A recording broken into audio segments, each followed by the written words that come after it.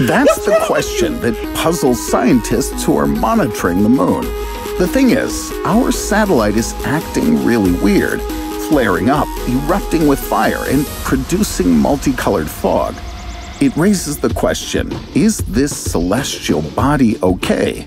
Astronomers can't yet determine exactly what all these unusual moon symptoms mean. Although this satellite is really close to our planet and was visited by both spacecraft and astronauts, it turned out that there's still so much that we don't know about our nearest neighbor. But the worst part is, any catastrophe that could happen to the moon would undoubtedly affect us. In this video, you'll find out, why is it dangerous for astronauts to land on the moon? Can our satellite explode? And most importantly, can the moon wipe out humanity? Why did the moon start winking at us? Even when a human does it, the intention isn't always straightforward. So what's that? Flirting? A sign of trust. All of this indeed has nothing to do with the enormous celestial sphere winking at Earth with some peculiar glow. All these weird things our satellite does were called transient lunar phenomena. These include bright moving objects, flashes, lights, multicolored shimmering, and the list keeps going. One of the first registered observations happened on June the 18th, 1178. That day, monks at Canterbury, southeast England, reported on the shaking moon. They claimed there was a bright new moon visible in the sky. Like it usually happens during this phase, the moon looked like a crescent directed eastwards, but suddenly its upper horn split apart.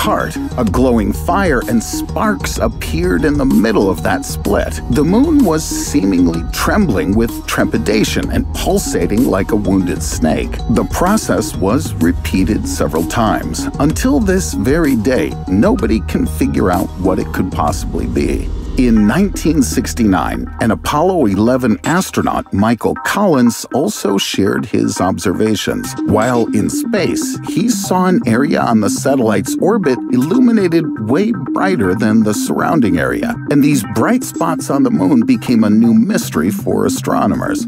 Scientists have already uncovered that at some point volcanoes were erupting on the moon's surface, but they still don't know when exactly and when did the moon stop being volcanically active, if it ever did.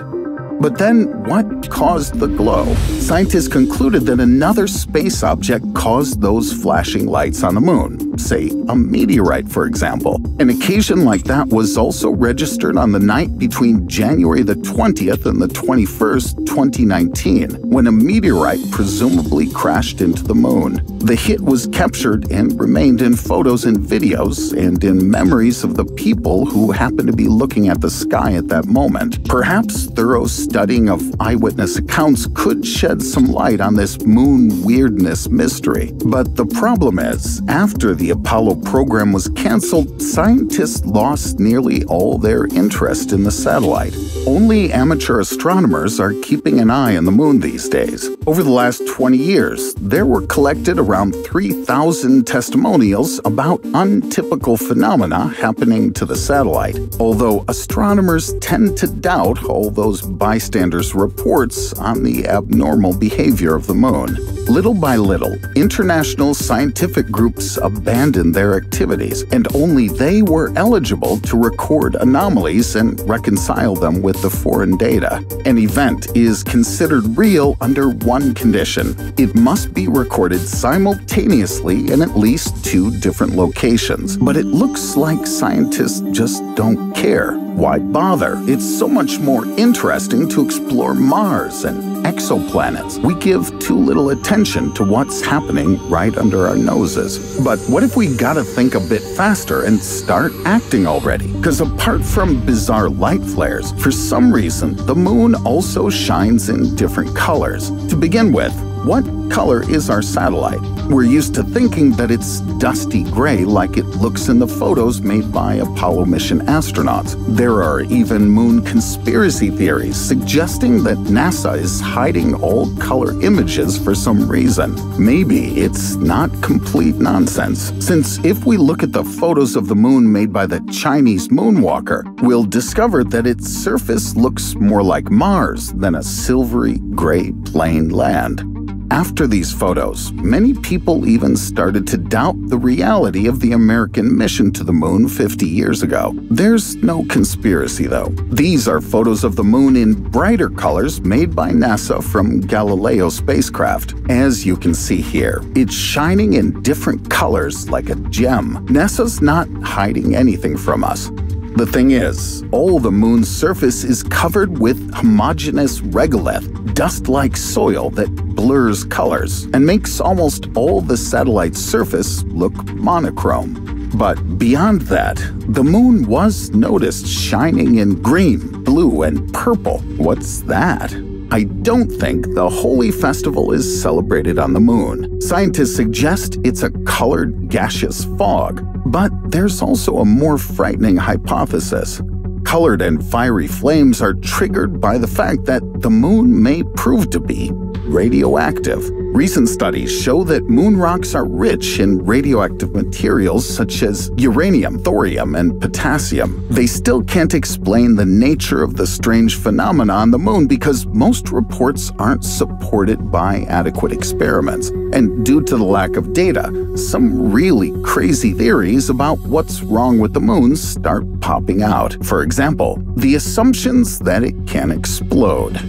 Fire eruptions, light flares, strange pulsations. Does that ring any bells? That's how a star behaves before it explodes. No, I'm not crazy, and I don't think the moon is a star.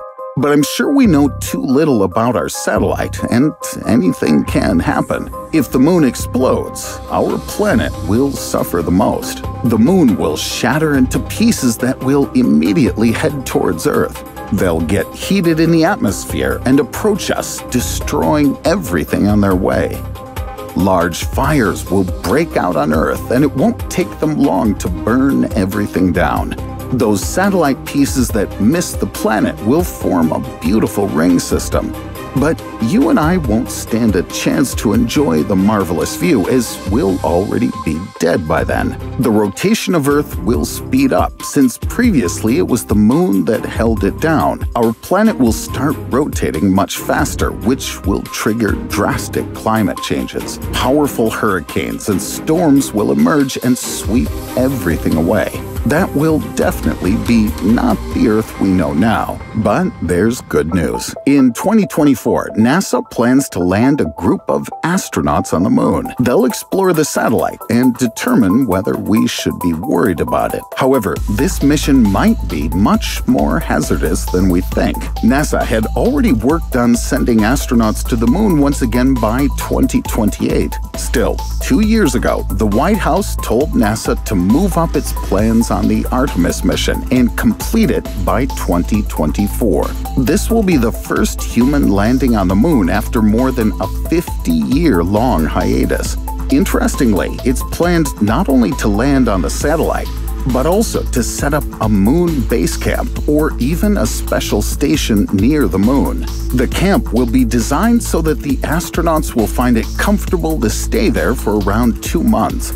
Moreover, NASA will develop rovers that will help the astronauts conduct research. Thus, the moon may become our testing ground to rehearse a crewed mission to Mars, if all goes well. The initial launch date is February next year. Initially, NASA is planning to undertake a robotic mission, Artemis 1, around the moon. This will ensure a comfortable stay for the astronauts who will be sent there in a few years. But it still remains questionable if NASA succeeds in settling everything, in dispatching a crewed mission within the given deadline. Or maybe it's not even a question, since they don't even have their spacesuits ready yet. Their production required more than $400 million.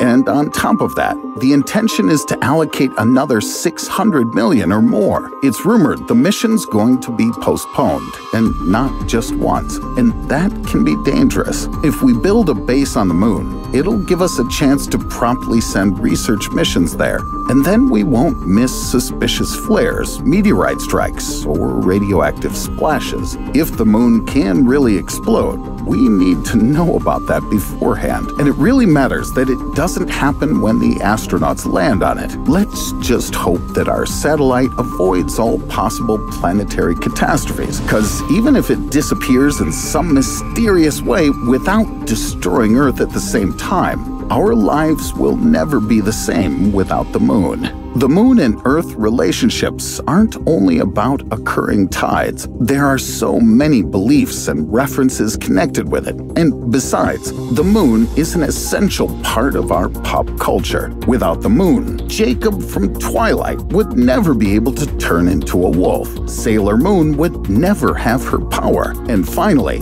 King Harvest would never record Dancing in the Moonlight. What would you personally miss the most if the moon disappeared? Write in the comments.